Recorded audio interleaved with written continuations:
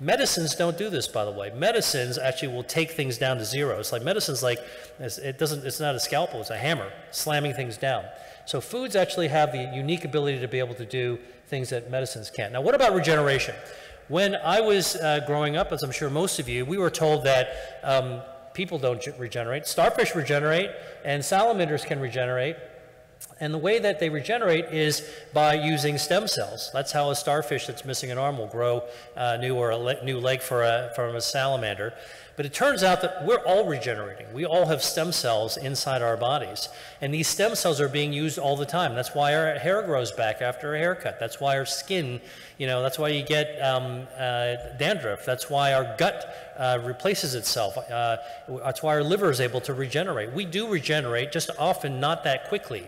But we regenerate in important ways throughout our existence. And the question is, when do stem cells come into play?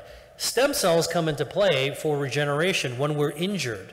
So this is actually showing that in 25 patients in Italy who suffered a burn and went to an emergency room, got admitted to the hospital, and they just measured their blood at different time points. And over the course of the hospitalization, you can see, starting from the time of admission to the hospital, more and more and more stem cells came out, because the stem cells which live in our bone marrow are trying to heal up that skin in the wound. That's regeneration. That's a kind of real bona fide regeneration. And the greater the injury, the more the stem cells have to come out.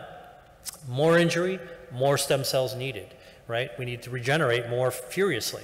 And in fact, for cardiovascular disease, this was from the New England Journal of Medicine, a very important paper out of Germany that showed if you just took people who were getting, their angiography, as you saw with the dyes being shot in, you measured their blood and seeing how many stem cells are naturally in their blood, you can see that the group in blue who had more stem cells in their blood actually had fewer, they did a lot better, they survived longer, they had fewer cardiovascular events. The ones who didn't do as well in green had fewer stem cells. More stem cells, more regeneration, more repair of the heart, longer survival. Less stem cells, you're in trouble. Now, here's the problem. As we age, our stem cells also start to lose their punch. We have less of them. The ones that we have don't work quite as well. This is just a kind of a natural part of our life cycle, but, and because of that, there are a number of diseases where impairments of stem cells are important. So when you have hair loss, alopecia, baldness, Alzheimer's disease, stem cells in the brain, asthma, you get scarring, and you actually don't have enough stem cells to keep repairing the lungs. Erectile dysfunction, I put it back there. Also not enough stem cells. They're actually using stem cells as a treatment for that. Ischemic heart disease, macular degeneration. There's some amazing reports coming out of England now of people who are having stem cells injections of their eyes that regenerate their retina, and they're able to get some vision back from being legally blind. Stem cells, as we get older, are weaker. If we could actually replace them with stem cell therapies, it is really a whole new future of medicine. And that's really what the biotechnology world is doing. I'm involved with that. I've been involved with that for well over a decade. But that's biotechnology. You're talking about $1 billion at 10 years, unknown safety issues. What about food? Do foods stimulate stem cells? And the answer is yes. First one I want to show you is cacao or chocolate.